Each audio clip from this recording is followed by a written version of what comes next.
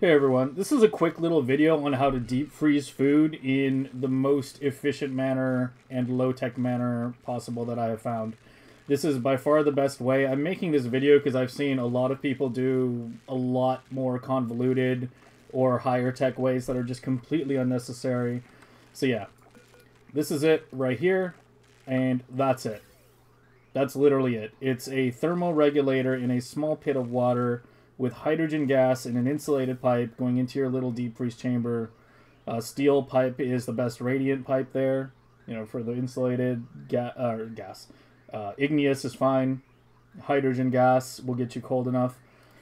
Thermal regulator is very overlooked by a lot of people because it's just considered to be inferior to the aqua tuner, and it is.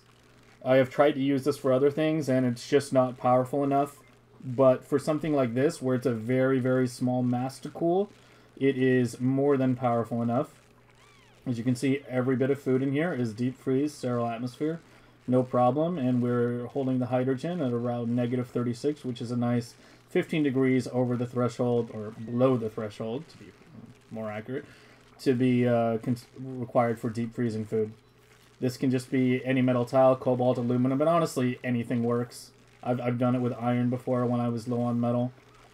And, yeah, you use sweepers to pull the food out and insert it into your food structures or your fridges.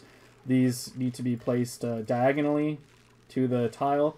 This needs to be diagonal to either the center or one of the edges in order to reach.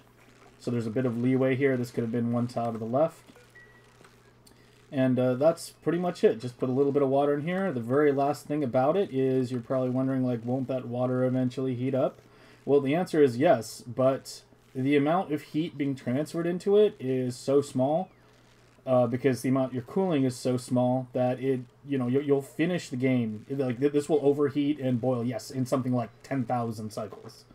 As you can see in this game, it's still 12 degrees, and just the environmental cooling from the oxygen being pumped into the base is more than enough to keep it cold. If you're pumping your O2 in your base cold enough, then it will literally never overheat. So yeah, that's it. Thermal regulator, hydrogen loop, that's it.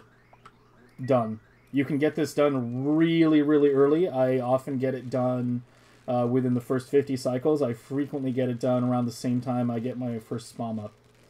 It is an absolutely critical thing that you want to get up as soon as possible because it essentially extends your food supply a lot further and also lets you preserve foods that you would not want to consume early for later use, such as, say, getting spicy tofu early on but wanting to save it for Jorge. Now, that's it. Simple, easy deep freeze. Thermoregulator, hydrogen. That's it. You're done.